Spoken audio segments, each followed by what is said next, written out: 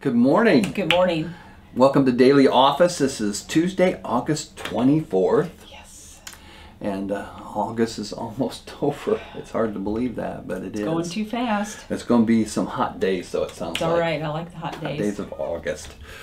But we're going to be in Ecclesiastes again today. We're down to the 11th chapter, verses 1 and 2. Melody's got a lot to read. Yes. I'm Melody. This is Bruce, by the Yes. way, which you already know us. Yeah. But anyway, for those who are just tuning in for the first time.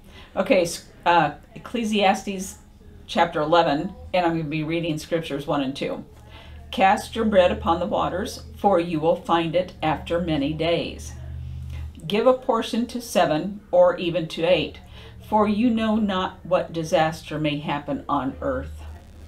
This is the word of God for the people of God, and all God's people say, Thanks be to God.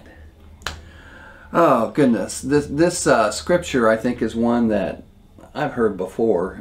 It's about giving, and it's about material things.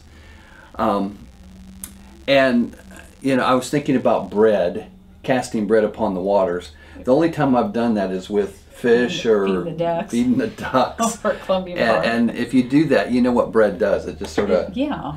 That's disintegrates. what I thought when I read the first part. It's like, I don't think you find it after many days. But bread in the Bible a lot of times really talks about, like, give us this day our daily bread. It's talking about giving us the things we need, the nourishment. It's a place to live. It's all our material possessions and things that we need to have. And so basically I think this scripture is talking about casting our blessings upon the waters, and that it'll find its way back to you.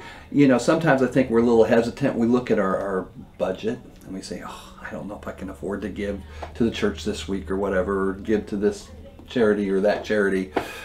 And always give to the church. I know. That's how we do it. But still, you know, I think sometimes there's a little hesitancy to give. But what the scripture is telling us, that when you give, you're going to get it back in return. That it's going to bless you. And maybe not materially, but it might bless you in a lot of other ways. I think just if you give to somebody, it makes you feel good. So you get that, and spiritual blessings are... I was thinking back over Kurt's sermon on Sunday, and one of the things that he said was, if we are blessed, we need to be a blessing to others.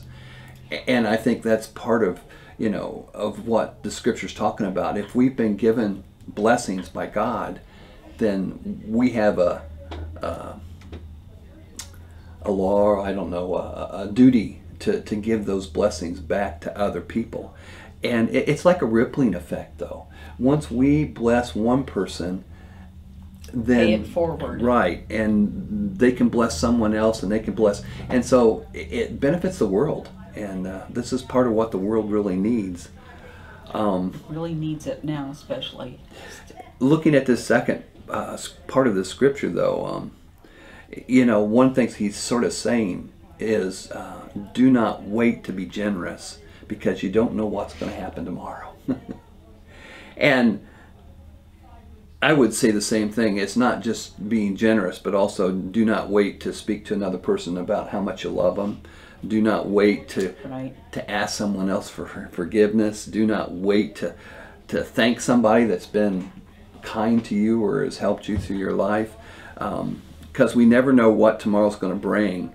And you know, I've heard people say, I wish I hadn't waited.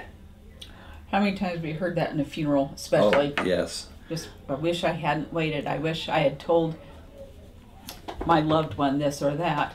Yeah. And because it's not, now it's too late. Yes. You know, it gets to a place where you've missed your opportunity. I was thinking back over when my mom died.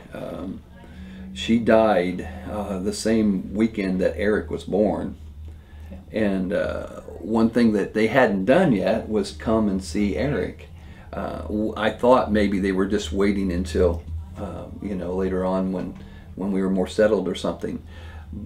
But we got a phone call Saturday morning, and we had just come home Friday night. Friday night around midnight, I think. Yeah, that we brought the baby home.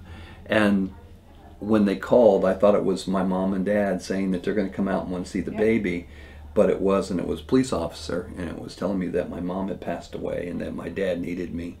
Um, and one of my thoughts through that whole process of grief, and I wish I hadn't waited for this or that or the other.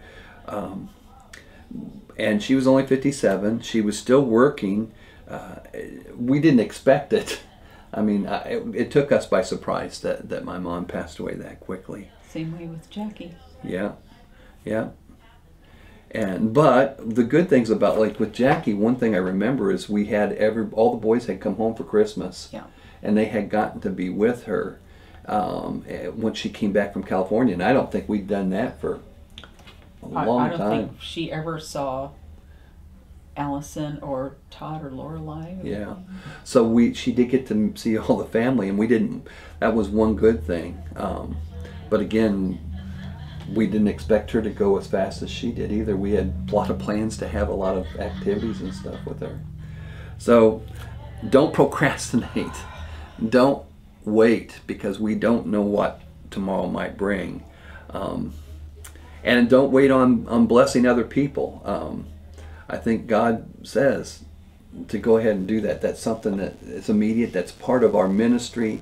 That's part of our outreach as the kingdom of God, is to bless other people. Jackie was a very giving person. So at her memorial, we set out all of her jewelry that she made, and people took it. And I don't know, even to this day, some people come up to me and say, hey, I'm wearing some of Jackie's earrings. So that's special. And she gave even in her death, which I think she loved. And you've tried to continue on that giving with other people too, in sort of memory of Jackie. Yeah. In different ways, and some of that. So don't wait. Don't wait. If it's on your heart, do it. Let's have a word of prayer. Gracious God, thank you for all your blessings and the things that you have given to us. And we just pray that we can be a blessing to others, that it will come back to us, that it is going to help the world be a better place.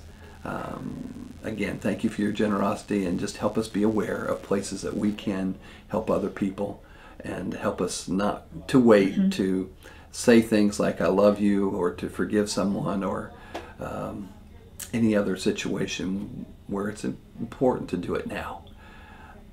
Be with us, Lord. Guide and direct us. In Jesus we pray. Amen. Amen. Have a good day.